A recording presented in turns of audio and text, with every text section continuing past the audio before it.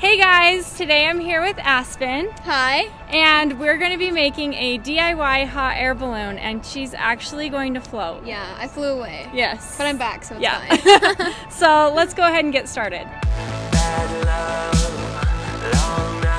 What you'll need is 1.5 cups of flowers, some wind to make you as light as a feather, and 1/2 cup of helium dust. Then drink the concoction and quickly blow up some giant balloons.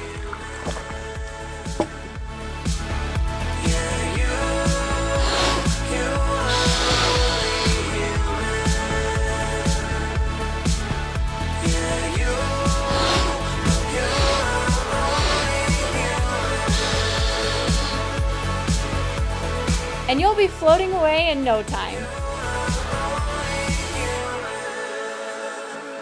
Alright, so that's it for our hot air balloon DIY. Make sure you subscribe to not only my channel, but also Aspyn's. I'll put a link on her face. If you guys are here from my channel, make sure that you subscribe to Hailey. Her videos are super cute. And we hope you guys liked it.